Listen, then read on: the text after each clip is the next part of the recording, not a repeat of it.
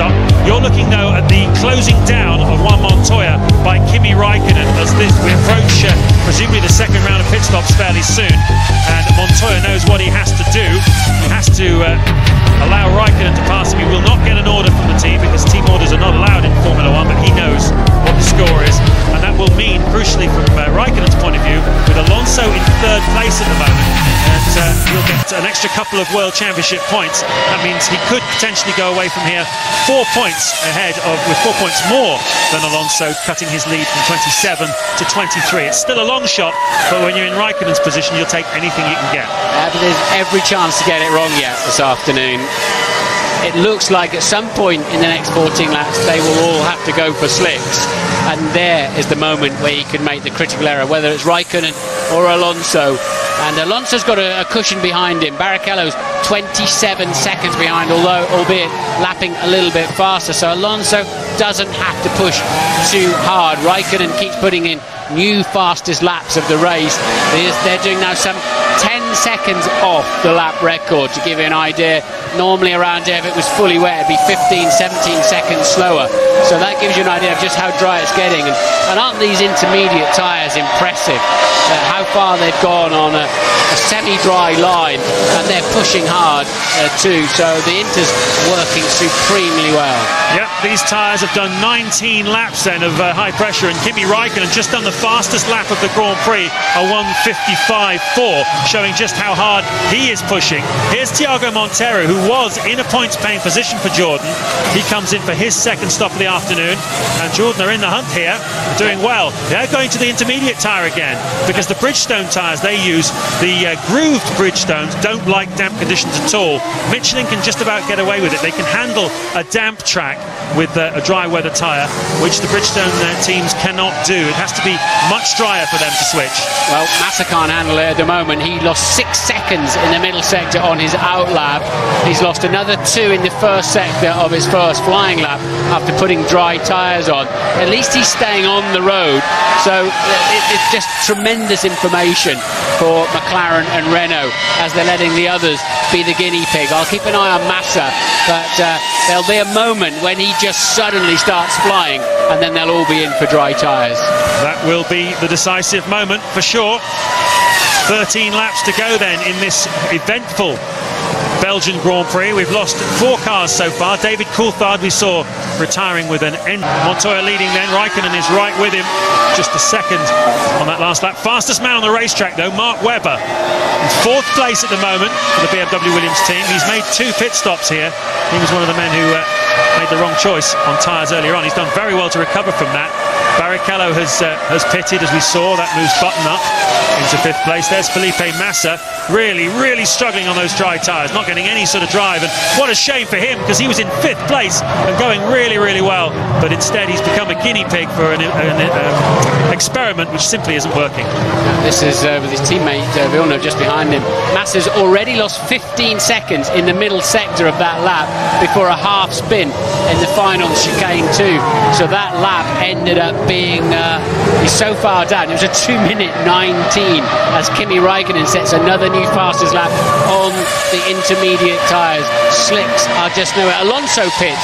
What will they put on that? That's a critical one. Fernando Alonso is in the pit now, and the 2 McLarens carry on.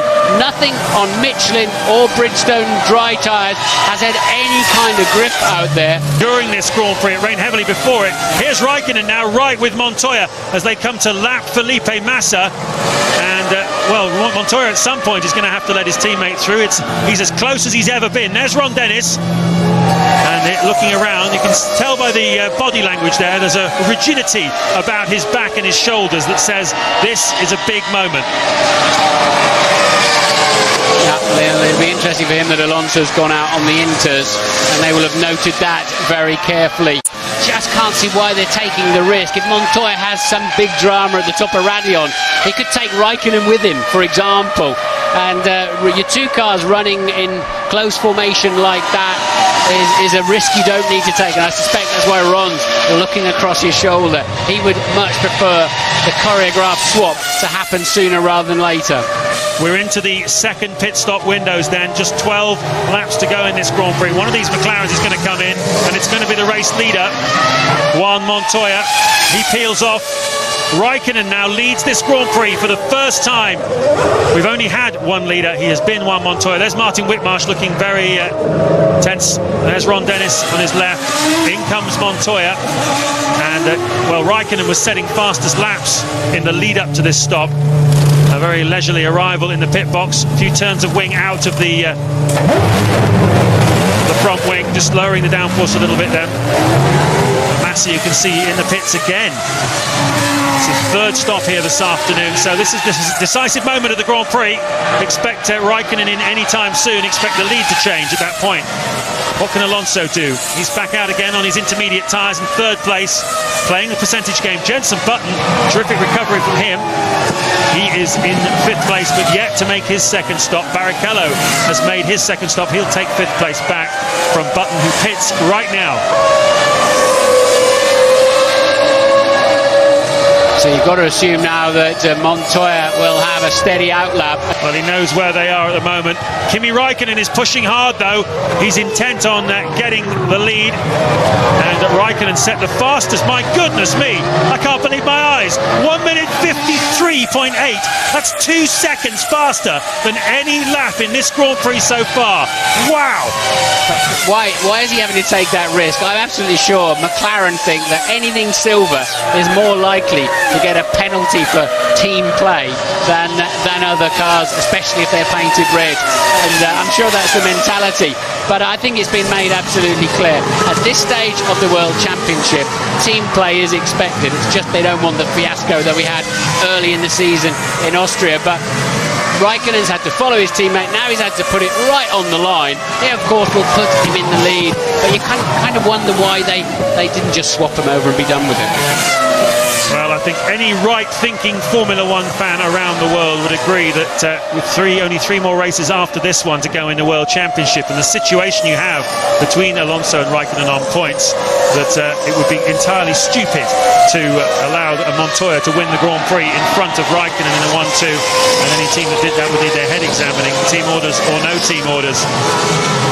There is Fernando Alonso going along quite nicely, thank you very much. 12 seconds behind the race-leading McLaren of Raikkonen. Sorry, 39 seconds behind the race-leading McLaren of Raikkonen and 12 behind Montoya. So keeping in touch, but not too bothered at the moment, accepting the situation as it is. But critically, 31 seconds ahead of Barrichello and significantly faster too. So this is perfect. He'll take third place right now, thank you very much, and the 6 points that come with it. Here comes the race leader, Kimi Raikkonen. Well, he's certainly done enough with that last lap to have taken the lead from Juan Montoya, whose last lap, his outlap was at 2 minutes 11. He will come round shortly.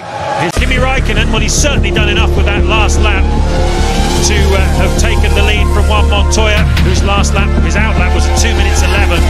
He will come round shortly. His middle sector was pretty fast, Montoya. He's not hanging about. He's going to make Raikkonen work for this. Change of tyres there. Different philosophy for Raikkonen. All seem pretty good to me. Montoya is in the final sector of the lap. Hopefully we'll get a nice wide shot. We'll see where they come out relative to each other. That is Kimi Raikkonen, and that is Juan-Pablo Montoya. The switch has taken place. Raikkonen leads the Grand Prix, and he's on his way to his second consecutive Belgian Grand Prix victory. They say that only the greats win many races around here. Raikkonen having a go. Alonso is in third place. Barrichello fourth. Webber fifth. Button sixth. Into the closing stages of the Belgian Grand Prix. James Allen and Martin Brundle with you. What an eventful afternoon we've had. Not for the first time at Spa. It always turns up an unpredictable one, doesn't it? Rain this morning made the track wet. It hasn't rained during the Grand Prix, but still the intermediate tyre is the one to be on, and you have to take your hats off to Michelin and Bridgestone for making intermediate tyres that have lasted this long. I mean, that is truly an amazing advance in tyre technology. We've lost Jarno Trulli. Early on in the Grand Prix, he was running in third place. He was compromised by pit stops, but he's out of the race now. He becomes the fifth retirement, and he's off the track. turn 7. And there you can see his Toyota in the barriers. So Jarno Trulli, didn't see quite how or why that happened, but no, we haven't seen him leave the track at all. We saw some debris on the track where he's crashed, which suggests he may have tripped over somebody else, in fact, but hopefully they'll dig out a bit of footage from somewhere. Raikkonen's lead up to 10.9 seconds. Montoya just seems to be covering Alonso at this stage, and that's Klein and Massa for P11, and Klein takes it. Massa's really been struggling. He went out on the dry tyres, and he's put intermediates back on and is going nowhere. But what a wonderful piece of information that was for Montoya, Raikkonen and Alonso. I'm sure it was a big factor in none of those three drivers taking the gamble on a set of dry tyres. Well, Kimi Raikkonen and Jenson Button are the fastest men on the racetrack at the moment. Button has a big incentive to go fast. He's in 5th place at the moment, chasing down Rubens Barrichello, who's 4th in the Ferrari. Raikkonen leading Montoya by 10 seconds. Alonso 3rd, 16 seconds behind Montoya. Then it's Barrichello, then Button, as I say, and that's going to be a battle before the finish of this Grand Prix. Mark Webber, whom Button passed recently, is in 6th place. Ralf Schumacher is 7th. Pitsonia 8th. For those of you just joining us, the race started in damp conditions, everyone going on the intermediate tyres. Juan-Pablo Montoya led the Grand Prix from Kimi Raikkonen, with Trulli and Alonso in close pursuit. Lap 11, Giancarlo Fisichella had a big accident that brought out the safety car. Ralf Schumacher had just pitted, so we thought maybe it would cost him something, but Kimi Raikkonen backed the field up because he didn't want to get compromised in the pit box, and that allowed Ralf Schumacher into the hunt. There was then another accident between Michael Schumacher and Takuma Sato, which put both of them out of the Grand Prix at this corner here. Last source, which is the subject of a study from the stewards. We might hear about that before the end of the Grand Prix. Ralf Schumacher, briefly the fastest man on the racetrack for one stage of the Grand Prix in the Toyota, pushing Juan-Pablo Montoya hard for the lead. Then he tried the dry tyres and found that it wasn't dry enough to go to them. Several people have tried that experiment. Felipe Massa tried it as well. Jacques Villeneuve tried it as well. But at the second round of pit stops, Raikkonen was able to get in front of Juan-Pablo Montoya. He now leads the Grand Prix, and that's why we are where we are, with 6 to go here. And there you can see Button now hassling Barrichello, and he's going down the inside of him into the bus stop. Very neat and tidy. Jenson Button has pulled off 2 very impressive passing moves this afternoon that we've seen. One around the outside, and now one on the inside of the bus stop.